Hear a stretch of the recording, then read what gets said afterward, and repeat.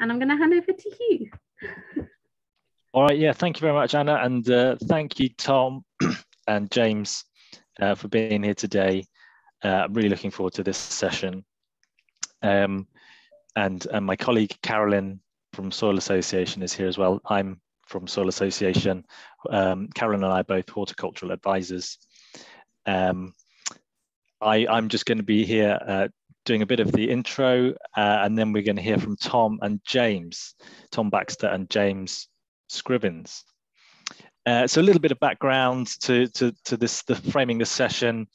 We've established that the UK is less than 50% self-sufficient in mushrooms, which is somewhat surprising given the nature of mushroom growing, often indoors in controlled environments, gives the scope to actually break free from that seasonality that other crops are more connected with potentially. So is that surprising actually that we are below 50%, and does that present an opportunity for increasing fairly easily the proportion of the self-sufficiency that we can acquire in terms of mushrooms grown in the UK?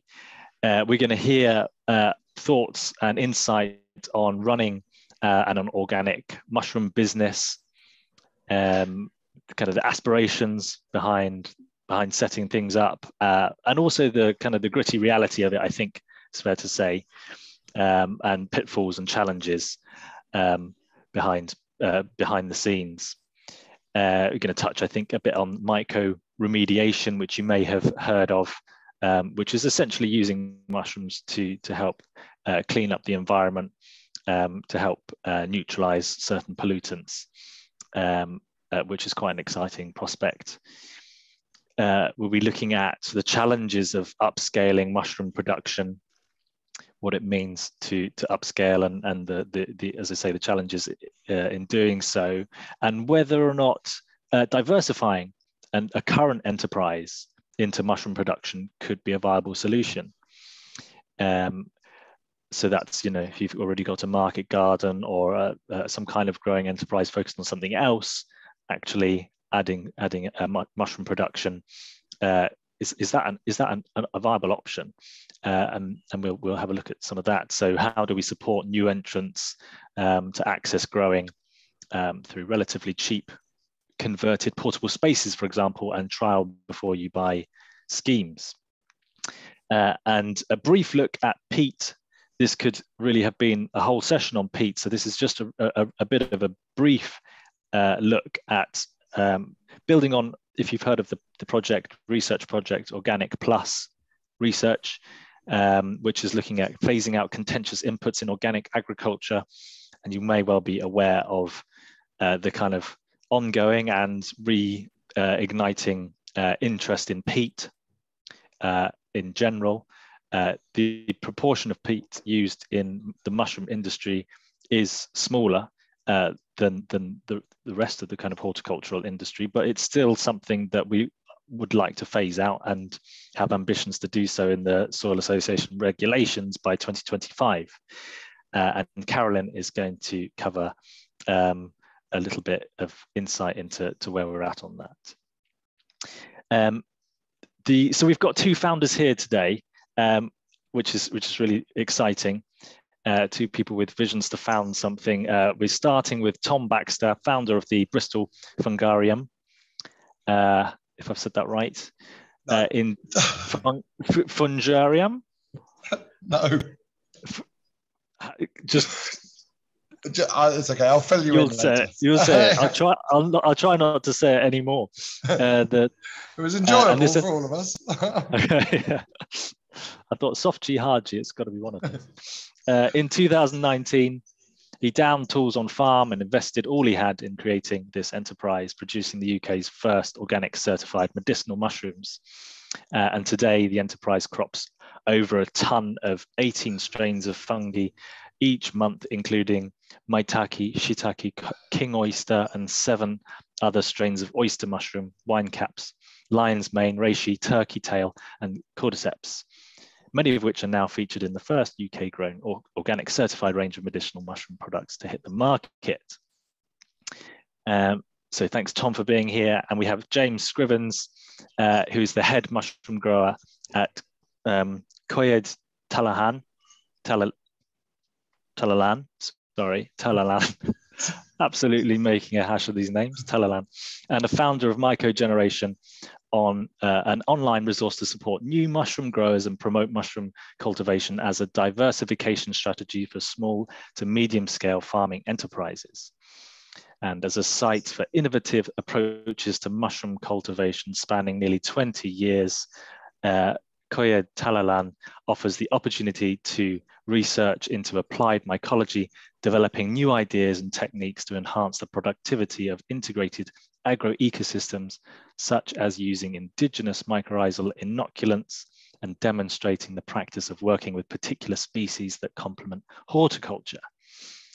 And alongside this, the site has founded a land trust to launch the Refungium project that will create a 30-acre fungal nature reserve with a primary objective to increase fungal biodiversity. And so thank you for being here, James. Today we're going to start with Tom. I'm going to hand over, who's going to kick this off. Thank you.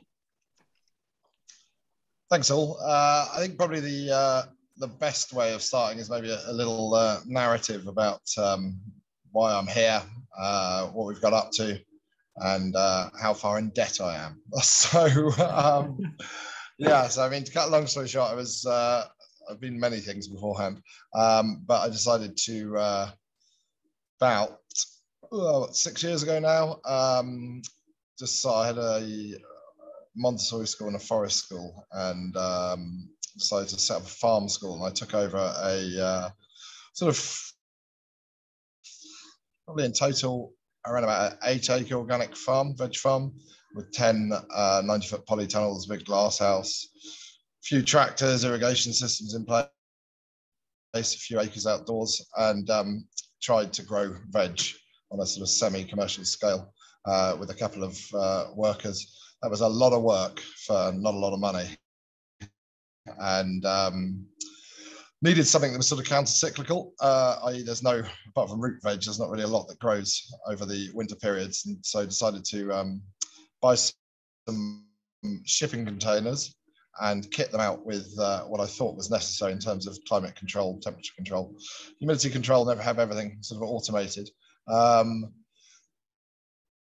And start growing mushrooms. Originally, we were growing mainly oyster mushrooms on straw, and I was very keen on not using plastic.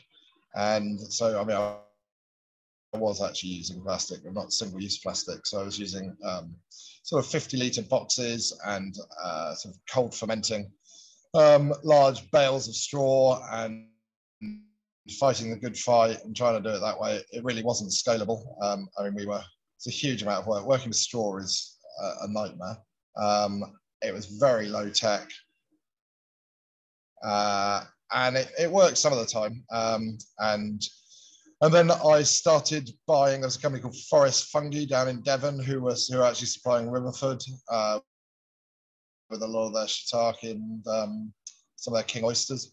And they were buying everything in from Holland at the time, and so I started buying in blocks pre-inoculated from Holland, which I still do for some of the stuff. We grow shiitake, king oysters, actually some of the grey oysters we've got at the moment as well, and just scaled up from there. And yeah, and so I then started supplying I was already supplying farm drop, started supplying farm drop, and the demand for mushrooms was such that I, stopped really growing veg, and put everything into the mushrooms. And so then one day, actually, ironically enough, how we got to where we are now is that I was foraging. I've always foraged for mushrooms for quite a few years, I don't know, 20 years or something. And yeah, we found quite a rare lion's mane in the south, a rare mushroom called a lion's mane in the southwest, and they cut the tree down that it was growing on. So I got in contact. I managed to find out who the landowner was to have a go at him, and then asked him if he had any land for sale. And he was like, "Why do you want land? You can't make any money out of land." And I said, "Well, I want to build a barn." He said, "Well, I've got millions of barns, And so he then showed me around various farms of his, and so we took over this barn he built for us. And then he asked us if we wanted the farmhouse next door that had been empty for a year. And so we moved into the farmhouse next door as well. So we've had this sort of quite large 4,500 square foot insulated barn built for us.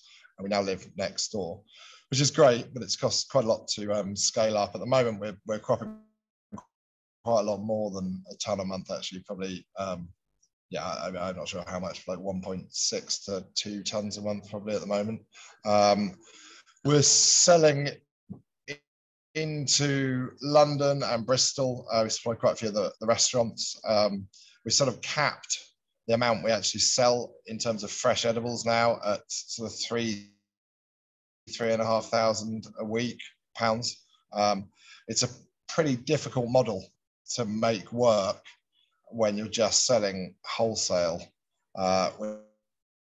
which I think is going to be an issue for anyone that's trying to get into this space on a small scale, because whilst you can make a sort of passable income going to market, to get it any bigger, you've got to sell wholesale. And then you're coming up against the Dutch, the Japanese, Korean, the Chinese imports at the wholesale market, and you just can't compete on price. You can compete on quality, and certainly being organic certified helps to a degree, not so much for the restaurants, but with some of the wholesalers, like some of the organic, some of the organic whole food shops, that certainly helps. But yeah, in terms of scalability on the edible business, I mean, I know quite a few people that are growing similar sort of amounts to me. I know a couple that are growing a bit more, and even the guys that have got the contracts with Riverford and Abel and Cole, they're all finding it really hard at the moment. And I think, in terms of what he was saying previously in regards to the fact that we're only 50%, I'd be surprised if we're even 50%, to be honest, but 50% self-sufficient in mushrooms. I mean, the vast majority of the mushroom market is the butter mushroom, or Garricus bosporus market, and we just can't compete with Poland mainly. The big players in the market from a commercial perspective are like the Livesey brothers, Smithies, and Monaghan's over in Ireland, who've got some pretty big sites over in Poland. And I don't see there being any real change. I know quite a few butter mushroom farmers that have gone out of business in the last 3 years. Unfortunately, we just can't compete on price. The cost of labour is too high over here. Well, it's not too high, but it's too high to be able to compete with European suppliers. And yeah, the idea that we can grow large amounts of exotic mushrooms on a small scale and employ a lot of people is pretty delusional. If you look at what's happened with the mushroom market on a sort of bigger scale, with Smithies have recently sold a chunk of equity to some a big Chinese company, and Hyundai have just bought a massive chunk of the Livesey brothers, and they've got big planning applications in up north for huge barns. So they're going to be pumping out a lot of these exotic mushrooms that I grow and that a lot of the smaller growers grow. And so they're going to be hitting the UK supermarkets probably in 12 to 18 months, and the price is going to, plummet. What they'll be doing is bringing in large amounts of substrate from China. That substrate, I know because I spoke to one of the guys at Smithies, about half of it is going to be organic certified before it arrives. So they are also going to be bringing in organic certified substrate, which is going to be put in refrigerated shipping containers, shipped over here. It'll take about 8 weeks to get over here, and then they'll fruit it over here. So the whole sort of supply chain is not really going to be English. It's not really, and to be honest, it's not really going to be organic, even though it is going to be certified. And so I don't really see there being a lot of space in this market for people to start up. I mean, I know a lot of people that are starting up at the moment. I know 3 people that have decided to call it a day in the last 2 months. It's a pretty, I think apart from strawberry picking, it's probably the most labor intensive of, you know, any form of agriculture. And with the price of labor over here, it's very, very, very difficult to make the numbers add up. So unless there's some sort of, I don't know, some sort of government scheme where they subsidize the wages, I just can't see how you can justify the capital investment needed to be able to certainly grow button mushrooms, and that is a big one. And now that the big guys are moving into the exotic market, there's not going to be a lot of space in 18 months' time for people to be able to make a living out of it. I don't think. I mean, I might be wrong, but it's certainly a lot tighter. In terms of what we're doing here slightly differently is we're going out, I'm going out foraging wild mushrooms, and then we bring them back into our setup here and cloning them in the lab, and then growing them onto, you know, to grain spawn, and then growing them on in the fruiting chamber. And probably around about 20% of the time, does the wild mushrooms that we find create a viable, commercially viable mushroom. You can play around with the genetics in terms of, you know, collecting spores off those, and you might get lucky, but it's quite a long process. It's sort of 5 to 6 months, depending on the mushroom, before you ascertain whether or not you've really got a commercially viable strain to work with. And that takes, you know, when only 20%, well, it's not even that, it's probably 15% of the time does one of those strains work, the lead time is quite long before you know if you've got a viable one. So at the moment, we're growing UK native strains of lion's mane, turkey tail, oyster, enoki or velvet shanks. What other ones? Oh, maitake. And recently this year, we've just got a reishi working that was found in Wales. So the majority of our medicinal mushrooms are actually UK strains, but it's taken, you know, nearly 2 years now to get to the point, and a huge number of different strains to actually get to the point where we think, you know, where pretty much every particular mushroom we're growing for the medicinal side is UK strain. And the reason we're doing this twofold, firstly from a sort of protecting the biodiversity of our location. We're releasing billions of spores into the atmosphere pretty much every day.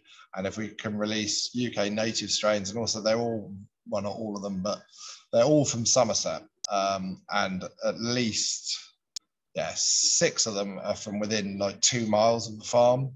And so we're trying to do our, you know, our little bit to just release natural, you know, local strains into the environment here. Also the project that we're working on at the moment, which is to use our spent substrate in terms of basically to clean waterways.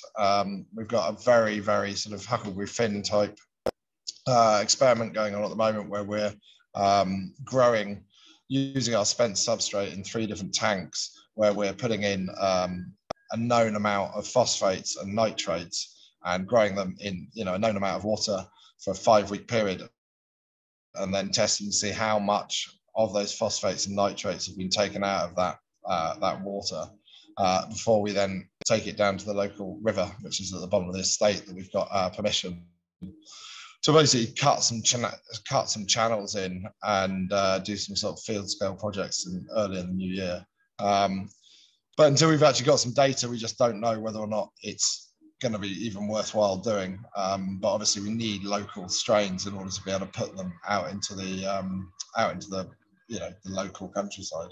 And so that's the situation from our perspective. It's taken us, you know, from a cost perspective, it's probably cost about 150,000 to get to this stage.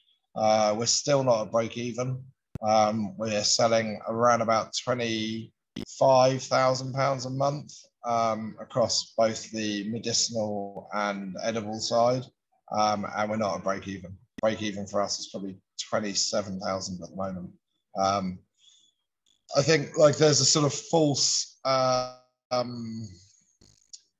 perception that mushrooms offer a relatively low low. I mean, you can grow mushrooms in a pretty cheap way, but as soon as you want to have continuity of supply, so that you can supply the same product at the same quality at the same time every week at any scale, you need to have infrastructure in place.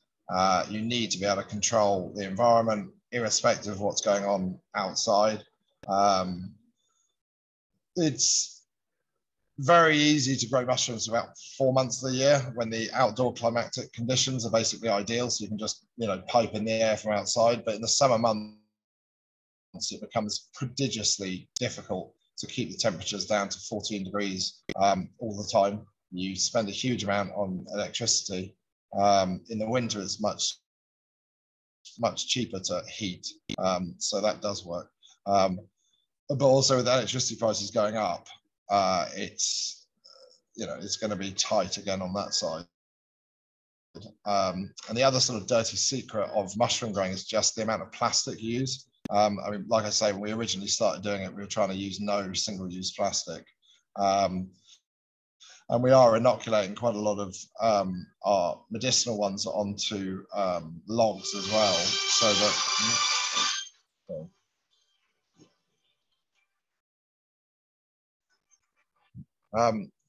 so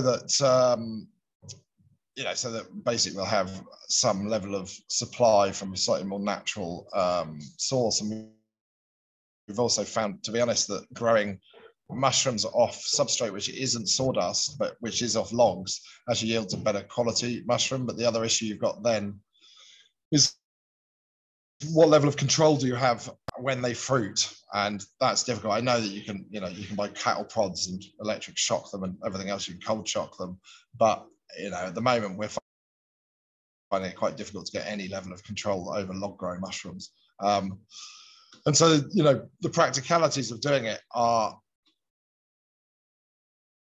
it's more complicated than I ever thought it would be, put it that way. But where we're at now is that it looks like we've got a business that, is going to be financially viable. We employ about 1, 2, 3, 4, 5, sort of 6 people now. And we've got a few people on the government Kickstarter scheme, which has really helped from a cost perspective. And we've been exceptionally fortunate in terms of the people that have been applying. And we've been pretty amazed actually by some of the people that have been applying for jobs. Actually, the phone call I just missed was Anya, who's just left Oxford with a first class in human sciences, who's joining us next week. We've had 3 of the people who've joined us all have first class degrees from proper universities, mainly in biology or microbiology. And so we're getting exceptionally motivated, competent, mainly young women, to be honest, who are coming on board and really helping us, do a lot of the science that we wouldn't necessarily have been able to do with just me and Henry, who are very uneducated in comparison with our employees now.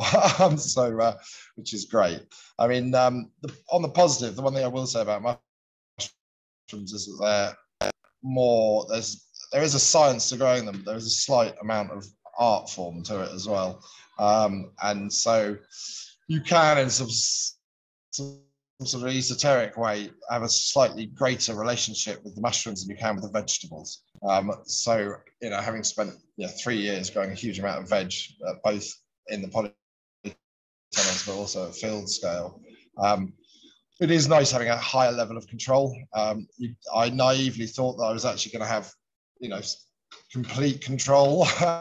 But that's never the case. And so, I think in terms of if people are thinking about bolting this onto some sort of existing growing operation, it's really difficult to bolt on if you're going to do any of unless you're just buying in bags and fruiting them, then you can possibly bolt it on and it will add an extra revenue stream. Because mushrooms have a huge amount of potential in terms of what they can grow off. They can grow off a huge amount of agricultural waste.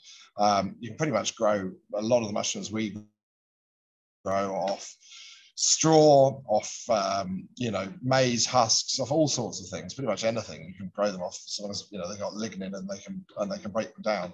But the problem is actually doing that at scale, at any meaningful scale, because you need a uniformity of substrate in order to be able to do it at any scale. And as soon as you start, you know, we used to take a lot of waste off one of the sawmills here, and we would take not a huge amount, but maybe a ton a week, maybe a bit less, but around a ton a week. But because they're always playing with different types of wood, it made it quite difficult to have a uniformity of substrate to grow from. And so in the end, we had to stop using them, even though, you know, it's a great thing to do in terms of circular usage of just stuff that's local. And there are big opportunities, I think, potentially, you know, with ash dieback, for using ash to grow a lot of the mushrooms off. But yeah, it's possible, but people really need finance. That is the one thing they need.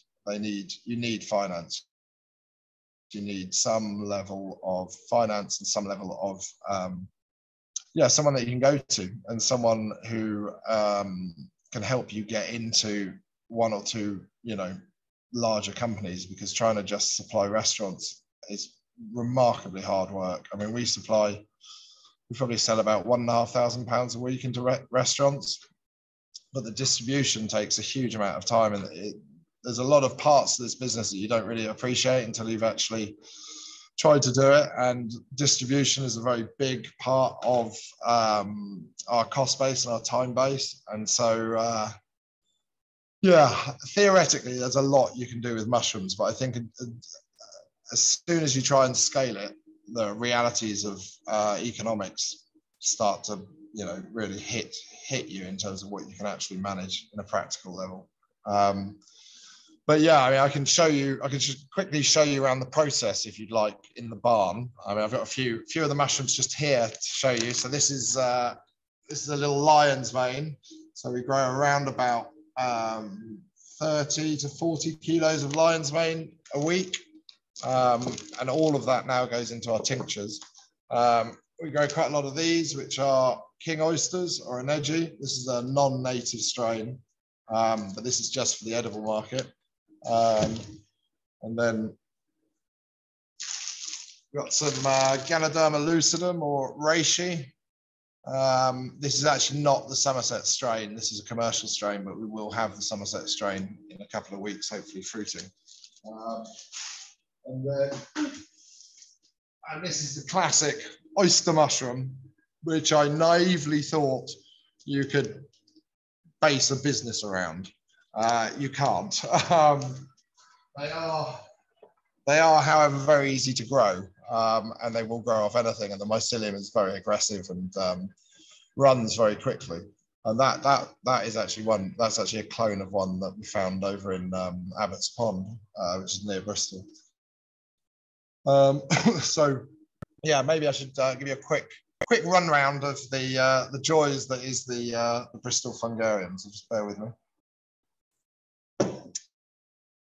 So we're mid-build, so, you know, be gentle with me. So this is our temporary kitchen area. We've actually got in the tea urns at the moment some tincture just boiling down. It takes us about 58 hours to boil the tincture down to the consistency. We're boiling it at 62 degrees, so it takes a very long time. You can't, if you raise it above 65 degrees, the protein starts homogenizing, and you know, you can't do that. This here has been a wonderful bit of kit. This is actually what winemakers use for filtering wine, and you can put 1 micron thick filters in it, which takes out everything, including bacteria, and that, you know, means that you've got absolutely nothing in there apart from the tincture, which is great. This here is a very large, you can't really see it, but it's a very large ribbon mixer. So that's for mixing up the substrate. We can mix like 800 kilos of substrate in there at a time. These are barrel sterilizers that we've built, which I don't know if you can see in there. They're like giant kettles, really. And these run on 24-hour cycles. This room in here is the room where we, once we've cooked up the stuff, that's a laminar flow hood there, where we mix up the bags in front of it. And then we store them in here to incubate. So in here at the moment, it's called Chip. That's Chippy. It was my friend who found the reishi in Wales. So that's Somerset reishi. And there's various other bags in there incubating. Try and keep this room at 22 degrees. And the bags can stay in there from anywhere from 2 weeks to 2 months. This big bit of kit here is well, it's basically a boiling pan. It's a bit more complicated than that, but that's for doing sort of 300 litres of extract at a time. And in here is going to be our extract room once I've built it. And then up here, this is actually we're building a fruiting chamber to go in a restaurant called the Ledbury in London, which is a 2 Michelin-starred restaurant. They want to grow mushrooms in the restaurant. So this is us mocking up a design, just checking it was all working. This is a very large bit of kit. It's a 25-litre soxlet, basically, which we can make extra. We can do alcohol extractions with, but it's pretty dangerous, to be honest. So we're a bit worried about running it. And then in here, we have our lab room where we make up, we do all our sort of like sterile work and get the little, so that is, that's turkey tail. So yeah, so this is where we clone them up, and here are some of the cordyceps we're growing. And so, yeah, and as you can see, there's a huge number of things.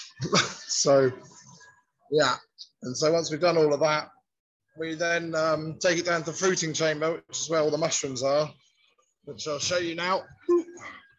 Put my shoes back on. And this is amazing because these are the tinctures that we make now.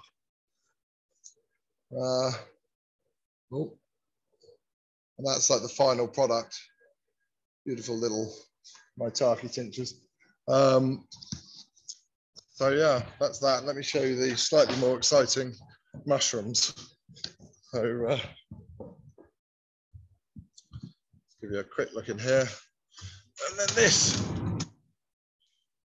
is where the mushrooms are. So these ones here are all maitake, or hen of the woods. We've got some of our lion's mane there. And yeah, there's some kings in there. I think we've probably got around about, I don't know, 4,000 bags in here, something like that. And so, yeah, it's got a little lion's mane there. A lot of oysters down here. More yellow oysters there. And then lots of shiitake here. I don't know if you can see those. So yeah, that's the other thing no one tells you when you start a mushroom farm is just how much money you're going to have to spend on shelving.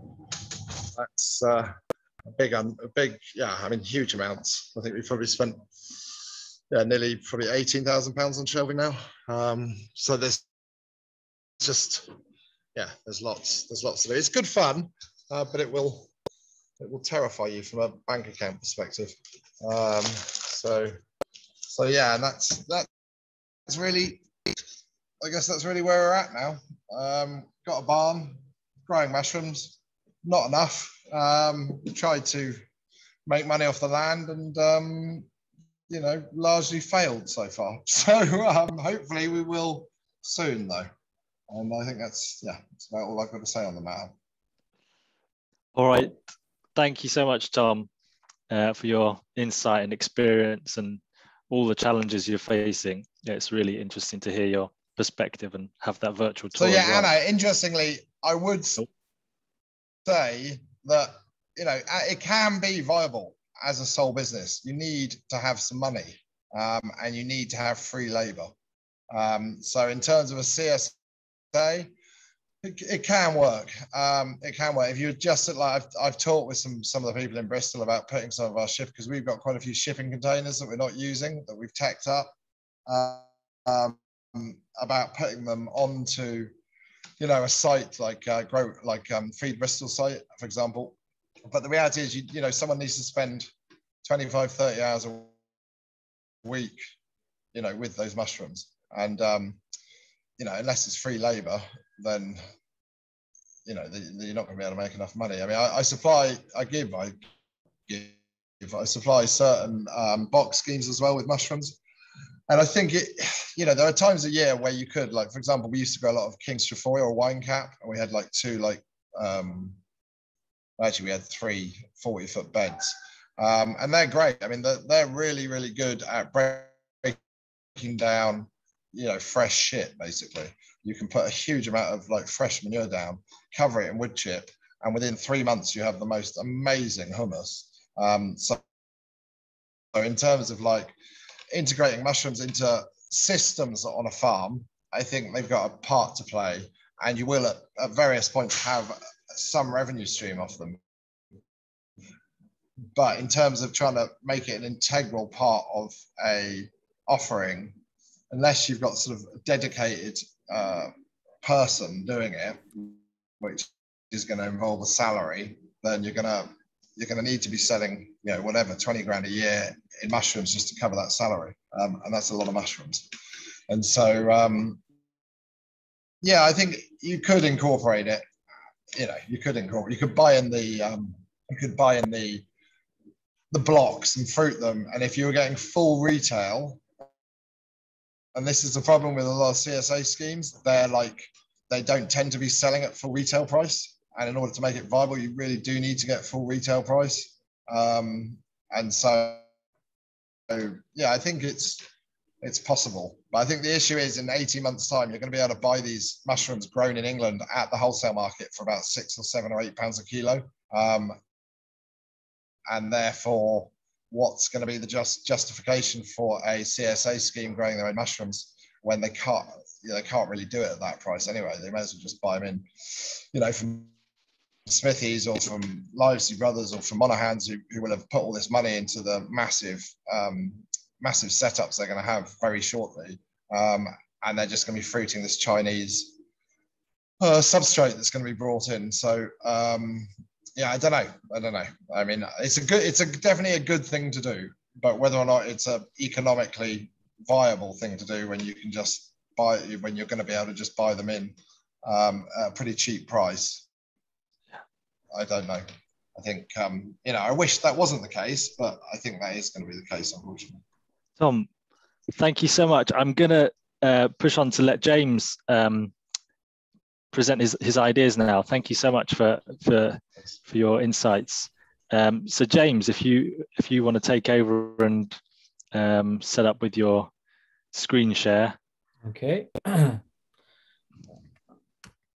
be great. All right, is that working? Great, yeah. Okay, yeah, thanks, Tom. So I'm going to try and argue that it can work at a medium scale, but it's good to put that in the context that I'm working in here. And I'm out in Wales. We have a 70-acre woodlands, and we have planning permission to build a house through the One Planet development scheme that they have here, which allows people to self-build in the open countryside, providing they can meet a certain level of their subsistence needs, and make enough income from a land-based livelihood to cover their minimum needs.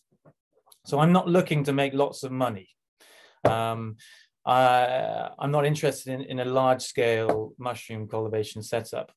Our minimum needs target, and that's between me and my partner Sarah, is actually £10,000 a year.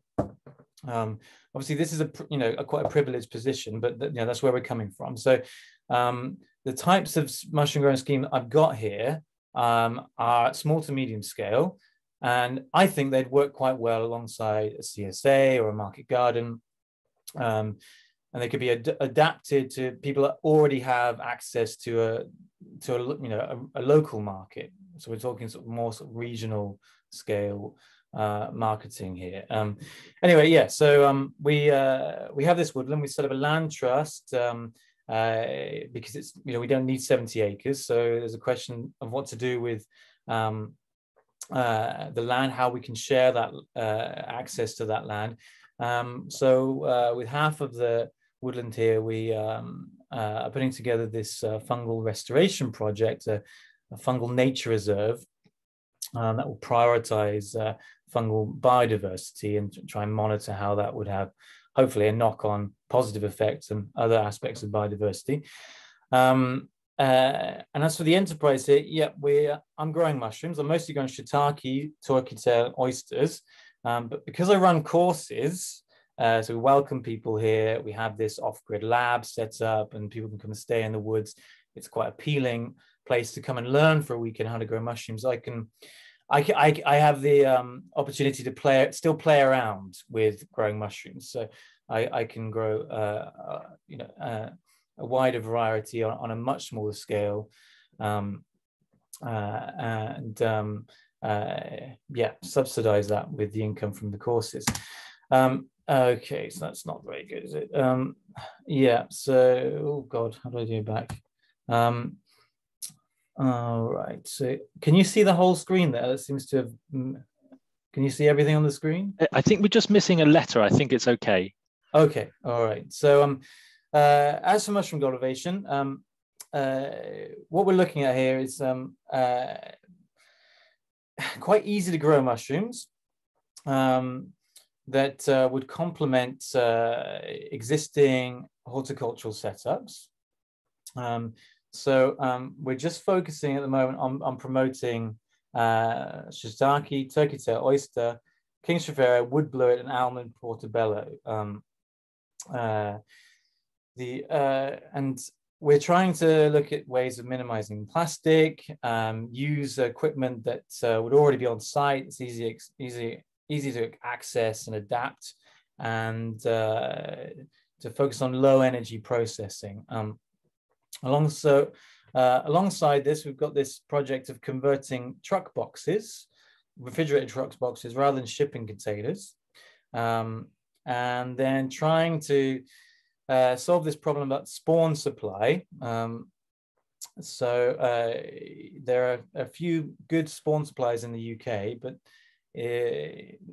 especially over the last year, there was a huge demand. It was quite difficult to get hold of spawn from the usual suppliers, because so for instance, Woodland Gourmet Mushrooms up in Leeds, he had a huge backlog. The question is, if we're going to have a number of these CSAs or market gardens adopting growing schemes, where are they going to get the spawn from? And then we're also looking at mycorrhizal fungi and how to incorporate that into our horticultural schemes here. Okay, so firstly, shiitake outdoors. So I'm growing them outdoors. At the moment, I've just been doing this on a small scale. So I've been inoculating 50 logs a year. So this is hardly anything really. But now we've scaled that up to 220 logs a year. Outdoors, you have, what's the pros and cons of shiitake cultivation? So you have slightly more control over fruiting than other outdoor cultures with shiitake on logs. You can shock them into fruiting. Once you've got this log inoculated, it lasts as a substrate for a relatively long amount of time. You've got 4 years, 4 to 5 years, depending on the type of wood. And they're quite easy to sell. Most people have heard of shiitakes. It's a familiar mushroom. I don't have any problem selling them. I dry them and sell them as well.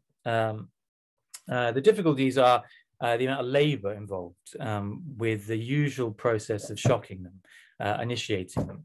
And of course, you've got issues with pests, slugs in particular.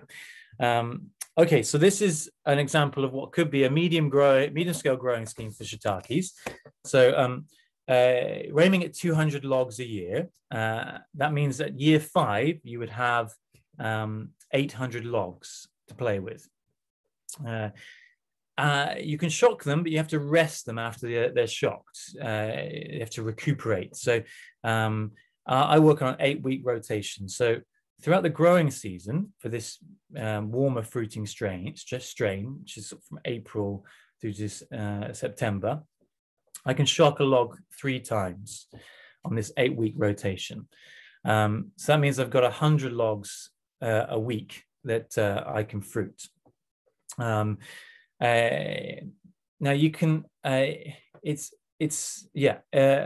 you've got to be able to predict roughly how much you can get from one of these logs. You see the picture there, each of those logs, that's more than 100 grams from one of those logs. But if you're gonna, some of the logs might not work, you're getting variations in the yield. So you'd be unlucky not to get on average 100 grams from a log. So you could plan to have 10 kilos fresh. Any excess you can dry. So I dry mine. I expose them to sunlight. So you can see I've got these perforated stainless steel trays. So I dry them to begin with, gill side up in the sunlight. This increases the vitamin D content, which is another marketing aspect. Okay, why isn't the, okay, there we go. Yeah, so I'm not going to go through all of this, and this will be on our website with all the figures and everything. But yeah, you can see that's basically what I'm saying.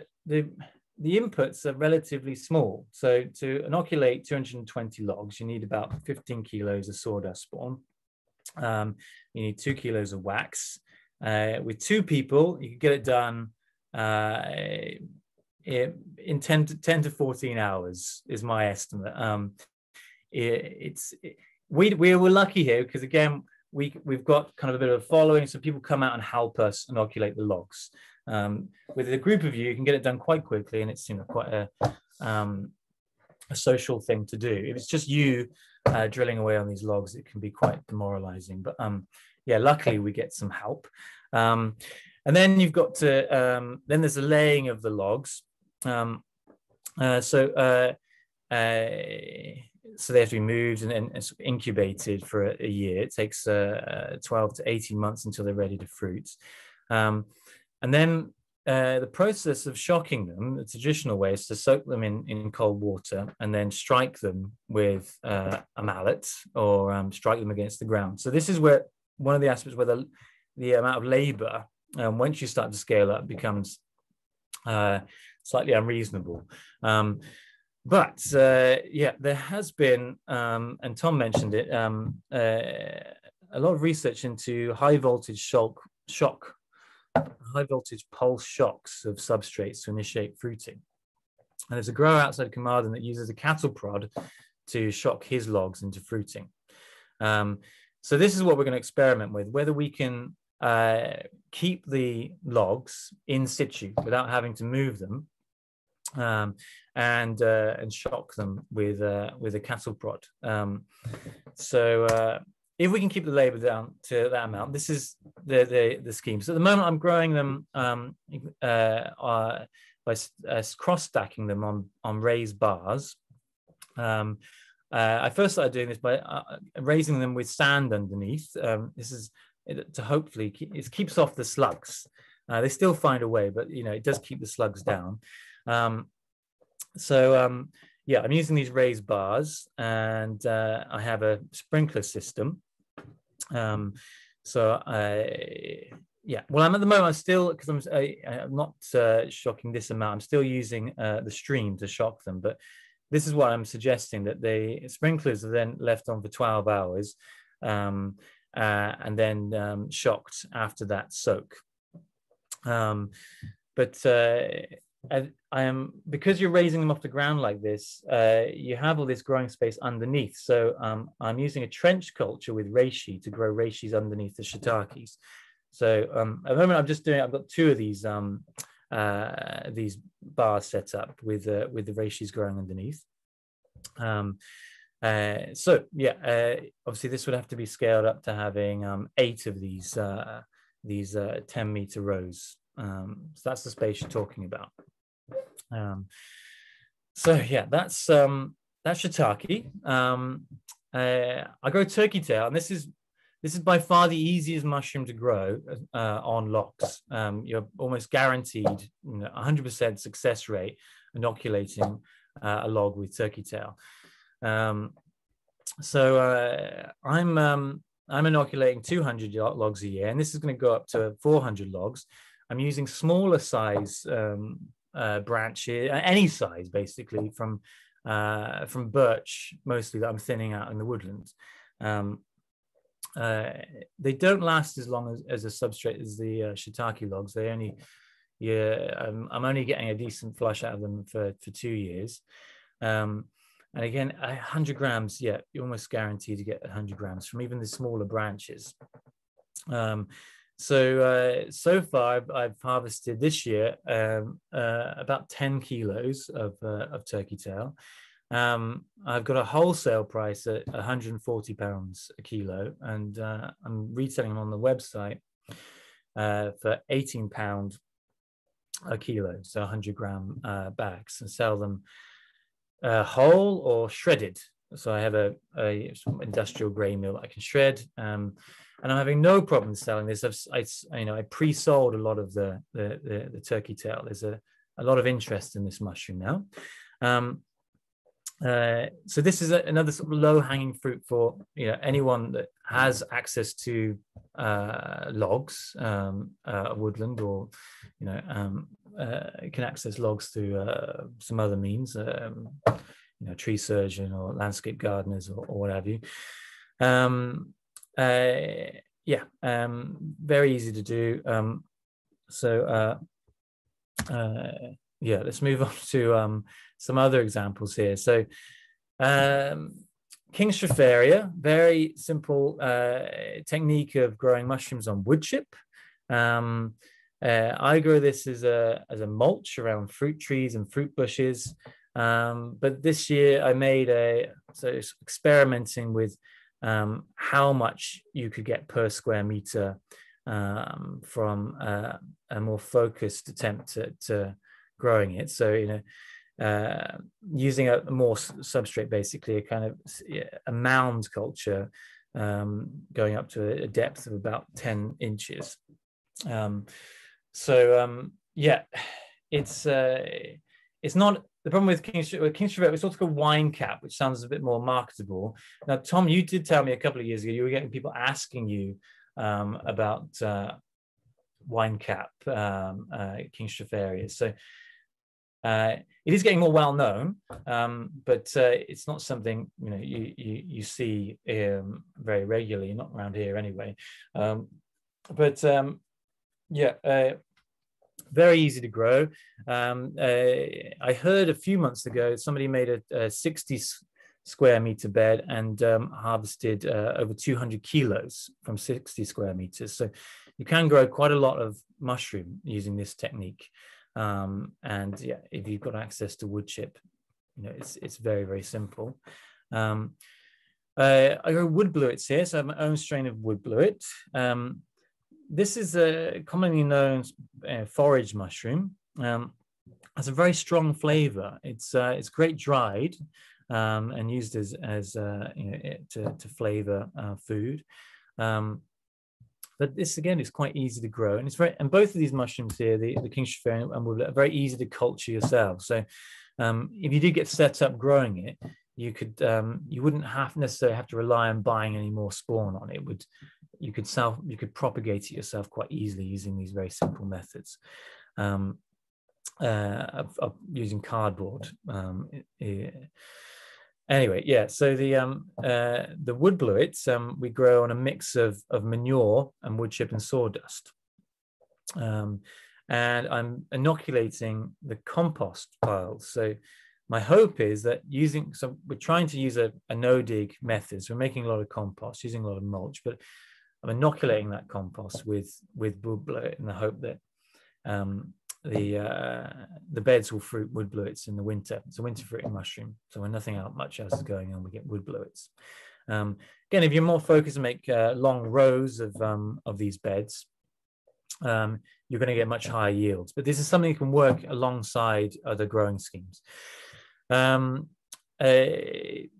portobello, this Agaricus subfrunescens, it's an interesting medicinal mushroom. It's like a cousin of the Agaricus bisporus, the white and brown mushrooms you find in the supermarkets.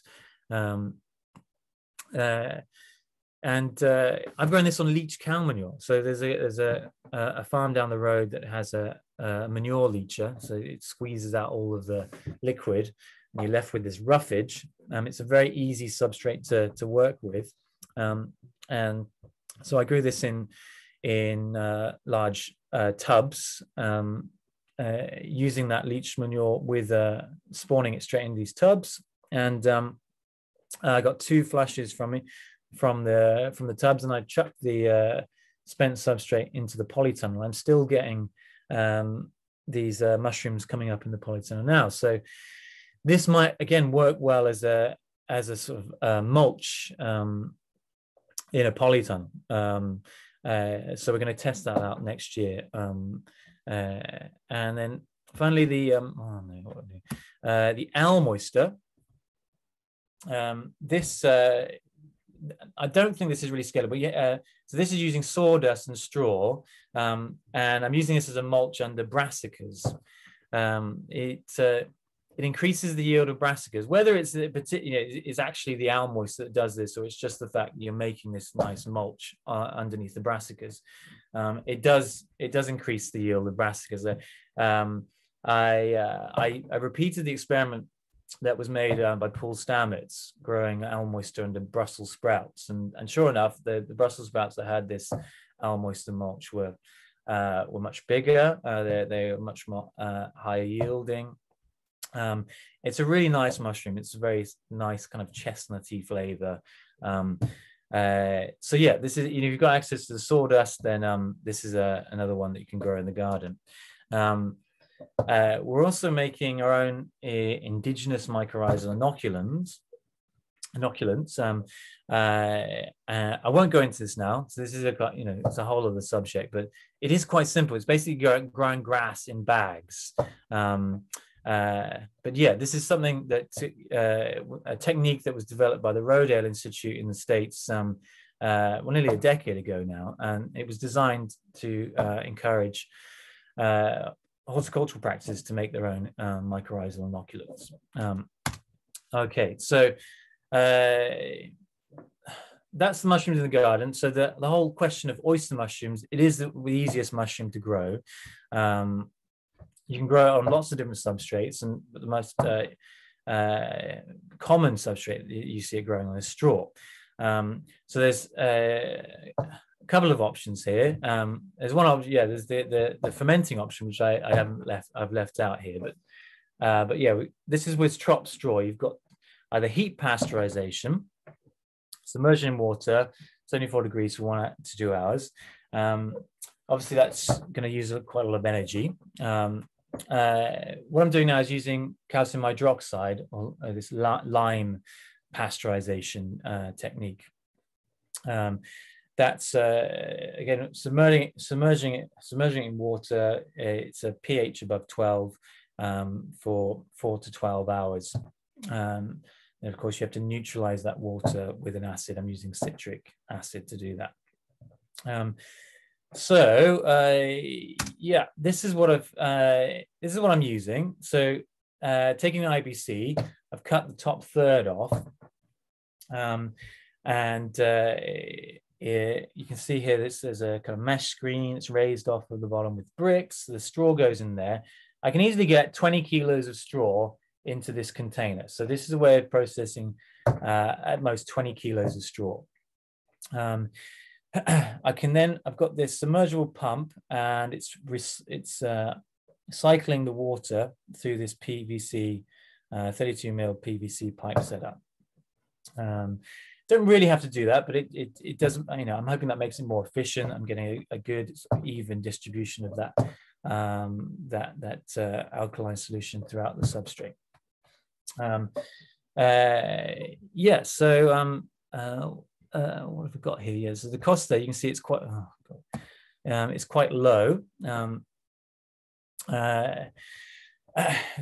Yeah, incredibly cheap amount of calcium hydroxide that's used there. If you're buying in straw, I'm buying it in small bales, so it's like 15 kilos. It costs about £3. Actually doing that, chopping up the straw, sticking it in there, adding the water, doesn't take that long. Obviously, you know, that comes out, it goes into the top half of the IBC. The spawn gets mixed in there, and it goes into buckets. So I'm trying to use buckets rather than plastic tubing. I do have a load of plastic tubing as an example, but this is one of the problems with, as Tom says, you know, the amount of single-use plastic that's involved in this way of making these artificial straw logs. You know, plastic buckets, they work just fine. It means you just have to wash a lot of buckets. But yeah, with a 25-litre bucket, you can fit the equivalent of what would be 2 kilos of dry weight of straw into one of those 25-litre buckets. So we're talking about using 10 buckets a week with this process. Yeah. Okay, well, we can come back to that. So yeah, but you need to grow this in a more controlled environment. You can stick them in polytunnels, but it's not ideal. You're going to get lots of pests. It's much harder to control the temperature.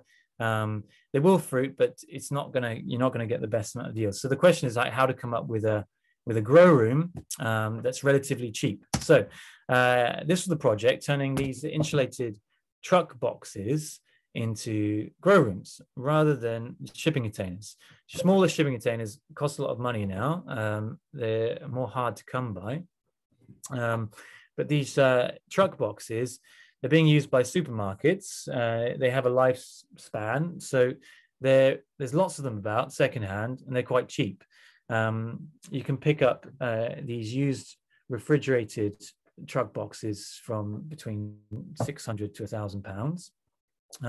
My hope was that they'd be able to drive it here on the truck, because it were quite inaccessible. There's a steep hill with a double bend, but unfortunately I couldn't find anyone who was just going to drive it from a truck. I'd only get them from breakers yards, and it was going to come here on a hire. But yeah, it couldn't.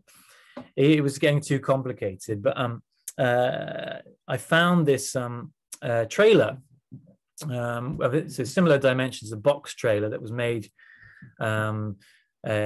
specifically. It was made to transport old Formula One racing cars, but that's beside the point. But anyway, yeah. So it's same dimensions as one of these small truck boxes, but now we have this mobile grow room.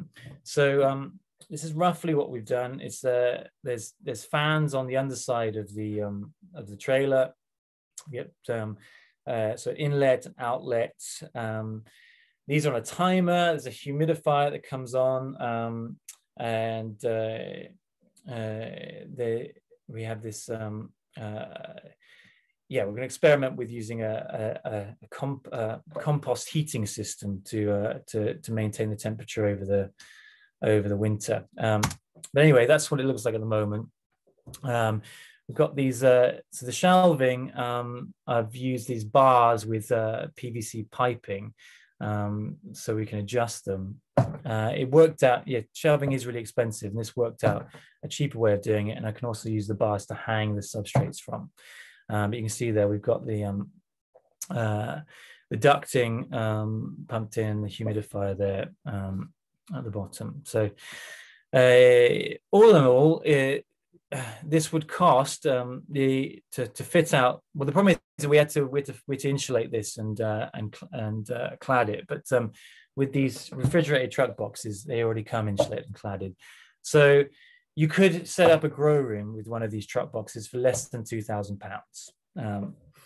The fans, the most expensive piece of equipment was the humidifier, but everything else is relatively cheap.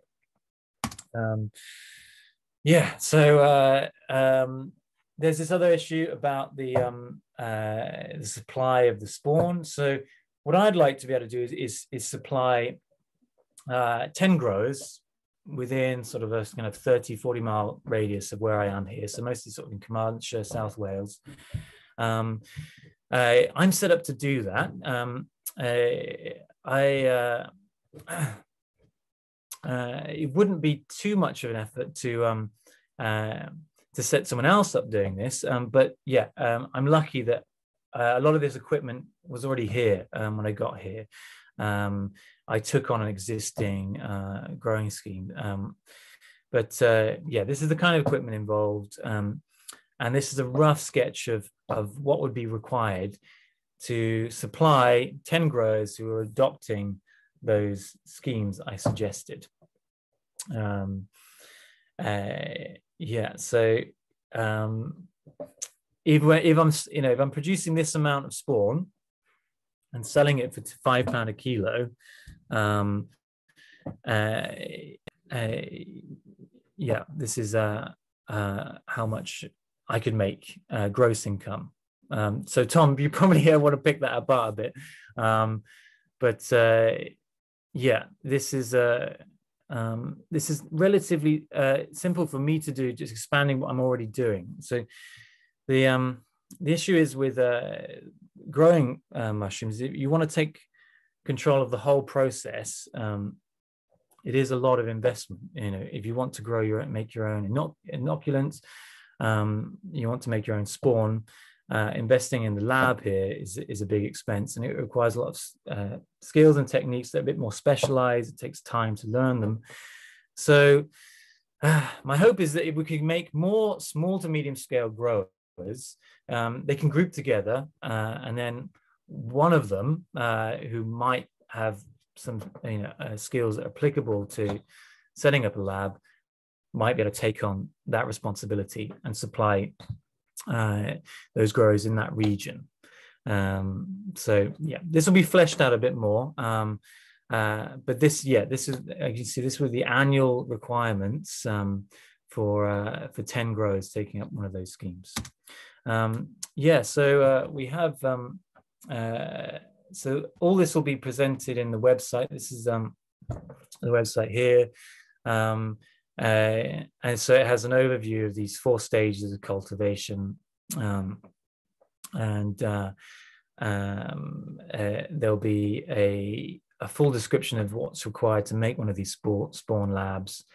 The truck box design with the control units will all be on there. And then growing schemes, an overview of what's required to grow 10 kilos of each one of these species of mushrooms, which you can then see whether that's something you could scale. Yeah, so that's it. Sorry, it was a bit rambling, but yeah, I mean, I can go. It's quite a lot to cover. But hopefully that gives you an overview of what we're trying to do. Thank you so much, James.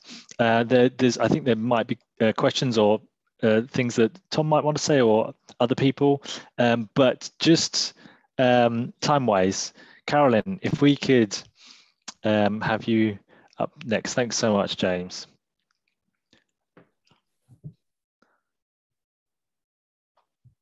You're muted at the moment, Carolyn. Sorry, thanks, Stu.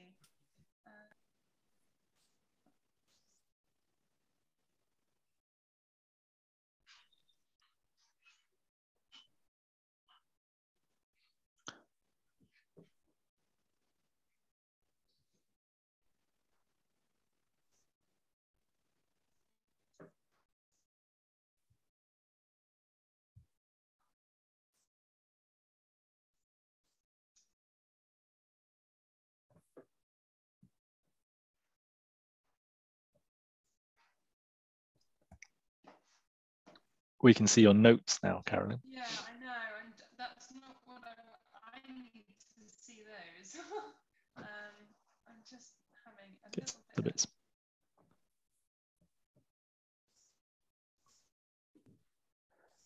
So I think there's a couple of people that might have joined after the intro.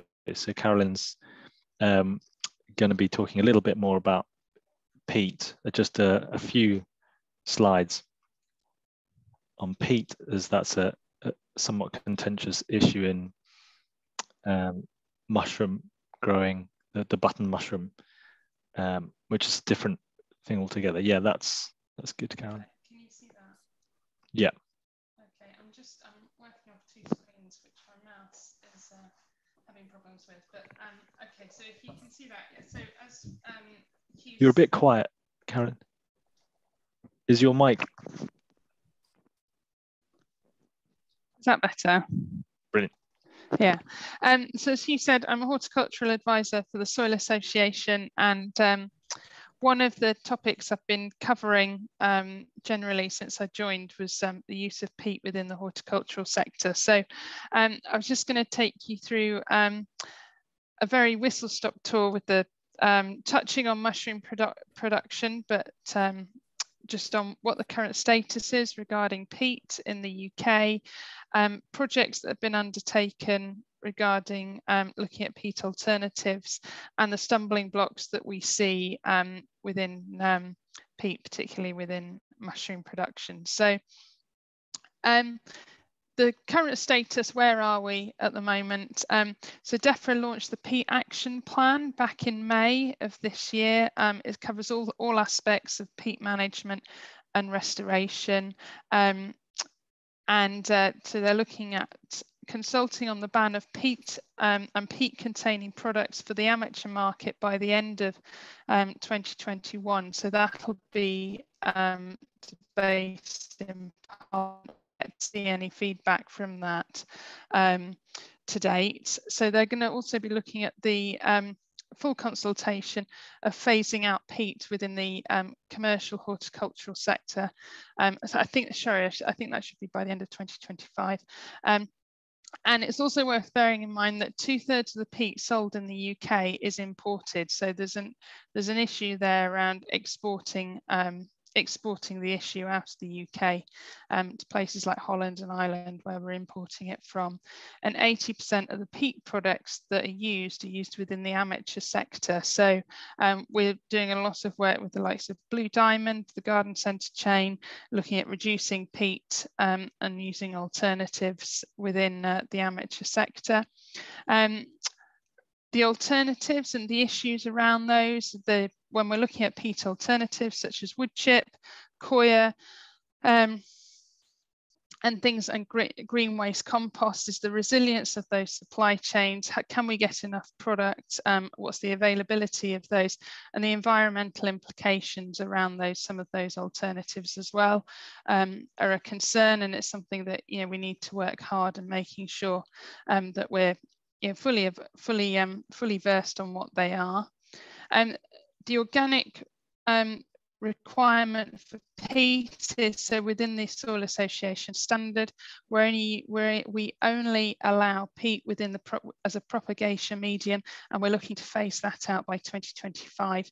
So to support this aim, we continue work with growers and licensees to develop further research to assist them in making that change. So work done to date in this area are, so there's projects undertaken so far. So Soil Association are partners with innovative farmers, and we look at using field-based, farmer-based research. And one of the projects that have been undertaken so far is investigating the use of peat-free alternatives in propagation of plants such as leek and cabbage. So they've looked at a trial of wood chip compost, and it was the wood chip compost that proved most beneficial when you compared that to biochar, commercially certified green waste compost, and a wood chip compost enriched with biochar. So that's so it was a good result. So we can see that there are alternatives available, and it's just our ability to scale those up to more commercial production, which I'll touch on later. There's also an AHDB project which was undertaken between 2010 and 2013, which looked at developing different irrigation strategies with reduced peat and peat-free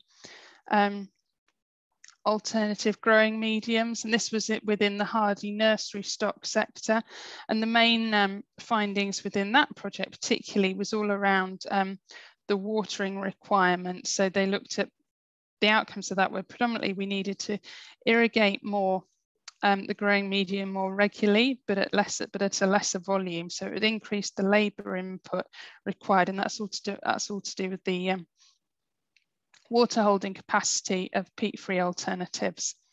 And then just to follow on from that, there was an additional study around, which was done by the AHDB as well, around the responsibility of sourcing of alternative growing mediums.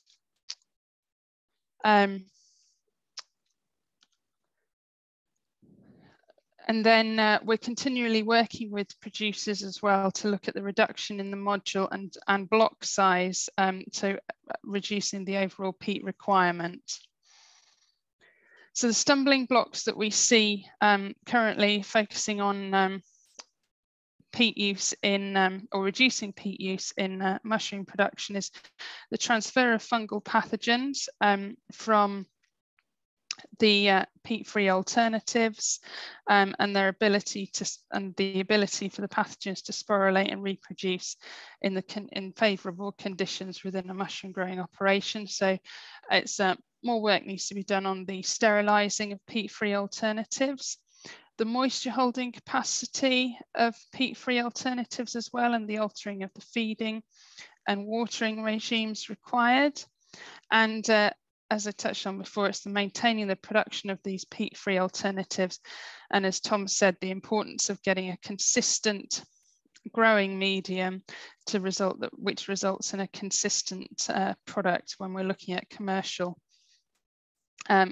production, and funding as well. So with the changes within the AHDB horticultural division pending, we're looking at harnessing further additional funding and linking together growers, academics and facilitators. So we work quite hard on that. And the availability of peat-free alternatives is challenging as well, particularly in the last 12 to 18 months. So the availability of coir and just generally is the supply chain fit to cope with the increase in demand. So we do quite a lot of work within the whole supply chain as well, ensuring that when we do go for it, when we are looking to change the standards significantly, like phasing out peat completely, is the supply chain fit for purpose to supply the increase in demand? And then again, there's an issue on price. So how can we support growers when we know there's going to be an increase in their cost of production, whether that be an increase in labour cost, as I say, for the watering or watering and irrigation and feeding programs, when we're looking at peat-free alternatives, whether it's to do with lack of continuity or increased labour cost. How can we support growers in ensuring that they're getting an increase in price at their point of sale, or the price is disseminated through the whole supply chain? And that is it. Thank you, Carolyn. Now, I just noticed actually, is Tom there? No, he's not there. I noticed you had an unanswered question to Tom. But yeah, James, did you have a view on peat in mushroom production? Is generally used as casing in button mushrooms. What sort of steps can we take to reducing or finding alternative medium? What are the solutions here? I don't grow those kind of mushrooms, and because we couldn't compete with the industrial scale that those mushrooms are produced on. Yes, I don't know. It's not something. Yeah, I do have some peat because I do demonstrate how to make casing layers. One alternative is using leaf mulch. So I do make sort of making seed compost. I use an IBC with a galvanized wire to make it could be used as as a casing layer with it. So casing layer with reishi trench cultures, a light casing with vermiculite is used, but I can get away with using more carbon rich municipal compost. So yeah, it's just with the agaricus. I mean, it's just a huge amount of investment has gone into researching the exact kind of microbial slurries they need to use on these casing layers and so on. Yeah, it's just it's just not something that we can compete with on a small to medium scale. That's why I mentioned the almond portobello. You didn't need to have a casing layer to grow that on leach cow manure. It's a niche mushroom. It has medicinal value. It tastes and looks very similar to the portobello. In fact, it tastes better, in my opinion.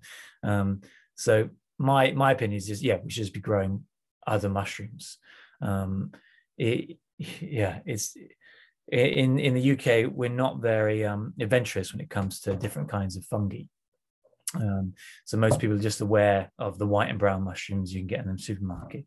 It's all the same species, the white, brown, cremini, portobello, it's all the same species. So it's just not that interesting, in my opinion, when you've got all these other species of these other flavors, other textures, and they have shiitake is one of the most medicinally valuable mushrooms you can get. It has a huge range of antiviral compounds, and there's a lot of research into sort of anti-tumor development, this kind of thing. High vitamin D content, as I mentioned. So there's I think we should be a bit more adventurous and explore these other species, and the more people do that, the more demand there is, and then the more opportunities there are then for small to medium scale growers to have a sideline in those mushrooms, because it'd be easy for them to sell. No, thanks for that, James. I think is a really interesting point as we look at trying to reduce peat, and often focusing just solely on that particular species of mushroom and that way of producing, and we feel probably locked into that somewhat in the supermarket models, and this diversification message that you've had throughout your presentation is a really interesting and valuable one. Now I'm seeing that we've hit the 8:30 mark. I'm also seeing, I don't know if there's some kind of emergency over there. There's scurrying about from in the Tom Baxter sector. So I'm not sure if we're going to get a final comment from Tom. But at least we get to see some nice looking mushrooms in the background there. Anna, we need to round up now, right? Yeah, I mean, if you want to stay on, you can as well, but if you want to wrap up, okay. Well, were there any other outstanding questions then, just briefly? Actually, there's a new message just coming. Okay, thanks, Connor. I think there's been some questions and comments answered in the thread already. It would have been nice to hear back from Tom on when do you anticipate being able to break even? What is it? What is it, the final push to get that? What was it, 27K a month? And yes, it's interesting, these different scales that are at play. James, I think you said you're working towards something like 10K a year. profit. Was that right? And so yeah, there's this different scales at play here. So that obviously that's what we were aiming for, to present different insights into this. And I think it's been really interesting, and I hope we get to reach more people with the recording as well, because there's been some really interesting insights into potential pitfalls, the gritty reality of scaling up to something like, running a big business that's just simply focusing on mushroom production and other tinctures and things like that, and then opportunities for incorporating things, more outdoors or different varieties. And scaling up using logs and I dare say, teaming up with agroforestry systems as well as opportunities for wood chips. I've been looking into, can we optimize? How do we optimize mulches such as wood chip around certain trees? Can you get a crop? Can you get a yield of mushrooms outdoors? That sort of thing. I think they're quite interesting angles as we sort of push for increase of agroforestry systems. So I think there are hopefully some good synergies there. All right, I think we're there. I'll be in touch with Tom to check he's all right. But I hope you found that really useful. Everybody that was here, I certainly did. So I think we'll say good evening. And thanks for being here. Okay, thanks. Thanks, Hugh. Thank you so much, thank you. James. Bye.